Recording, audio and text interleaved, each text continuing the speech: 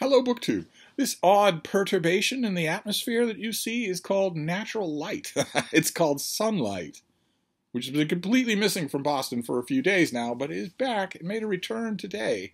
We got a light dusting of snow last night. Quite pretty coming down, but not enough to really be a nuisance in terms of discarding it, of disposing it, or getting out of the way the next day. It hasn't been warm enough today to evaporate any of it, but it at least doesn't require shoveling, which is one positive. Of course, it's not the positive that I really care about. The positive that I really care about is that it's not slippery. And it is intensely slippery everywhere outside. It's just the tiny dusting of snow that we have is perfect for covering the patches of ice so that you don't know you're on one until you hit one. But it was bright and sunny all day. I am once again, since this is where you go for your weather nattering, I am once again looking at two enormous storms. Back-to-back storms that look like they're going to affect almost all of the country, but especially you unlucky sods in the upper Midwest. I don't know why you live there, even though I used to live there. I don't know why you live there. But nothing like that here. It's a bright sunny day, and it's nice not to have to load the place with artificial light. So I thought we'd go through a real brief mail haul. We'll look at some periodicals first, including two back-to-back issues of the Bedford Times Press from Bedford, Iowa. A local newspaper, a light, thin local newspaper, the kind of local newspaper that will print the local 911 calls of the week, that has as a decidedly non-local feature my book column once a week. They run my book column in the Bedford Times Press and the Lenox Timetable in Iowa and a couple of other places. And it's a delight, an absolute delight to get, as I've mentioned many times, it's an absolute delight to get your own stuff in the mail. So this is two different columns. I guess they just didn't get me an issue last week. How does this one start? Just to give you a taste. It's not a tease, because the reason I'm giving you a taste is because you may know the editor of your own extremely local small-town newspaper who might want to add a bookish feature. Book readers are everywhere, so this is a bookish feature that is quite a lot of fun. It's good general reading. What does this one say? This is from December 7th. I've recently had an infectious quote ringing in my head for weeks. One of those quotes that robs you of your peace and just won't go away. It's most commonly attributed to the great poet W.H. Auden, but I've seen it attributed to half a dozen other great poets as well. When in doubt, people just tend to attribute just about everything that isn't nailed down to great poets. They're the most likely candidates, aren't they? They say so much, after all. The quote is, "Some books are undeservedly forgotten, but none are undeservedly remembered." And then the column goes on from there. So that was great. Always great to get yourself in the mail. I actually thought that was going to be a hat trick. I thought I was going to get myself in the mail 3 times. Let me check here. I'm pretty sure that's not the case. No, that's not the case. I also got the Martha's Vineyard Gazette in the mail. Black and white newspaper, beautiful photograph on the cover there. I am the book reviewer for the Martha's Vineyard Gazette. It's an island off the coast of Massachusetts. And I have a review coming up, but I think I'm in the next one. So this one's just, not just, it's a wonderful paper. It also is a local paper. It just so happens that unlike in Bedford, Iowa, the vineyard is planted pretty thick with philanthropic millionaires. So it tends to be a bigger, more elaborate production. And then the other periodical was the TLS, the Times Literary Supplement, which has a cover feature on Yours Lucian, a big, ornate, beautiful volume of the letters of Lucian Freud, complete with his doodles. He filled his letters with doodles. I saw that volume this year. I made my way through part of it. I think I would have been far more motivated to not only finish it, but love it if I liked Lucian Freud's paintings, but I tend not to.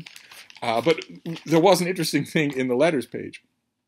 A little earlier, I read you from the TLS letters page an irate reader writing in to criticize the TLS's review of Jared Kushner's book because it was critical of poor little Jared Kushner, who I guess is the hero of our time. And the letter writer wrote in to castigate, to say, well, you know, he did a lot of good, mostly behind the scenes. He was a selfless, unsung hero. I yelled about that in my video at the time, and someone else wrote in, from New York, of course, and wrote, Edward Lookback describes the review of by Michael Wolff of Jared Kushner's recent memoir as, quote, a grotesque misinterpretation of the book and the person. He goes on to say that Kushner patiently negotiated solo with the leaders of 7 Arab countries and opened diplomatic relations with Israel. In doing so, I would point out, the letter writer says, Kushner went behind the backs of the CIA and the U.S. State Department. Yes, indeed, he broke the law to do what he did. Not that anyone cares or can even keep track. The letter writer goes on, Lookback charges Wolff with, quote, suppressio veri, as if he were a liar. It is an odd accusation from one who fails to point out that Kushner has received more than $2 billion from the Saudis and others for a private financial venture. And it's not just the Saudis. It's Mohammed bin Salman, who personally orchestrated, devised, and ordered the torture, dismemberment, and execution of a Washington Post columnist. Not only was he lured to his place of death, and not only were his pleas for mercy recorded for the prince's pleasure, even though everyone in the room knew they would not be heeded, and not only was the columnist carved up with bone saws that his assassins brought to the room for that purpose, but then they wore his clothing for security cameras. They wore his clothing for photo ops. And Mohammed bin Salman made his family thank him. And Jared Kushner knew all about that. Jared Kushner knew about that before it happened. But he wanted to make an absolutely life-saving financial deal with Mohammed bin Salman to salvage a property of his that he could not get off his hands because of his own drastic, boneheaded mismanagement. No behind-the-scenes hero. Not at all. Not in the slightest. There was also a letter here that's a little longer that I don't know what to make. It's a quagmire to get into. I have often said on this channel that there, under no circumstances should an author of a book write in to protest a review of his own book. That should under no circumstances happen. There's no good way to do it. If you catch a reviewer in a factual error, have your publisher correct it behind the scenes with the editor to run a correction. There's a correction on this letters page. Rather than air your grievances in public, I said the only reason why an author would ever really want to do that should be if the reviewer is giving a completely sales-damning version of the book. And Vernon Bogdaner is the author of a book called The Strange Survival of Liberal England, and he writes of Liberal Britain. It got reviewed by Ian Cawood in the TLS, and Cawood takes some very censor-approved, very Twitter-approved swipes at the book, and the author felt behooved to write in. And I have to admit, he did a graceful job of it. He writes, I'm most grateful for Cawood's generous review of my book. He may be right that I underestimated the corruption and brutality of British imperial rule, but the examples he cites do not prove his point. The Indian famines of the 1890s were the result of a failure of the monsoon, not brutality or corruption. Tibet was not part of the English Empire, and the massacre of the Zulus in 1906 was carried out by troops of the self-governing colony of Natal, not Britain. The Amritsar massacre of 1919 and the bombing of Iraq in the 1920s lie outside my period. Elsewhere, Cawood berates me for looking forward into the later 20th century. It seems a bit hard to be berated for also not doing so. Of course, no one of sense denies that liberal societies are just as capable of brutality and corruption as other societies. The difference is that in liberal societies there is scrutiny in the press and parliament and an attempt to put things right. The 1919 Amritsar massacre, for example, was the subject of a heated debate in Parliament and a press outcry, leading to the establishment of the Hunter Committee, which unanimously condemned Colonel Reginald Dwyer, the man responsible, who was relieved of his command. Cawood disputes my view that the Aliens Act of 1903 was not inherently anti-Semitic. The witness I quote was Chaim Weizmann, Zionist leader and the first president of Israel, who declared in his autobiography that the act, quote, cannot be looked upon as anti-Semitic in the ordinary or vulgar sense of that word. Close quote. Cawood also disputes my view that the deaths in the concentration camps in South Africa were not the result of deliberate cruelty by quoting my description, quote, criminal negligence, apparently not noticing the distinction. I do not share his view that the Britain of 1914 was conservative and backward-looking. Further social reforms were in the offing. Class conflict was being mollified. Opposition to female franchise was waning, and Ireland's goodwill had been won for the war effort. Incidentally, the hero of my book is not Henry Campbell Bannerman, as Cow would suggest, but Winston Churchill, whose prescience on social matters before 1914 seems to me astonishing. I would be willing to bet that the reviewer will write in to defend his position. If it happens, I will be your Johnny on the spot. I will keep you appraised. Then we have the one package from the mail. There's only one package. This is not going to be a long mail haul, just put it mildly. I am needed elsewhere. But let's see what our one book is. It's a finished copy, so it could be December. Could be one last straggling December book. Oh my. No, I think this is a January release. Isn't this? Oh God, I was wondering if I was going to get this. Yeah, this is late January. This is by Richard Bradford. It is Tough Guy, his biography of Norman Mailer.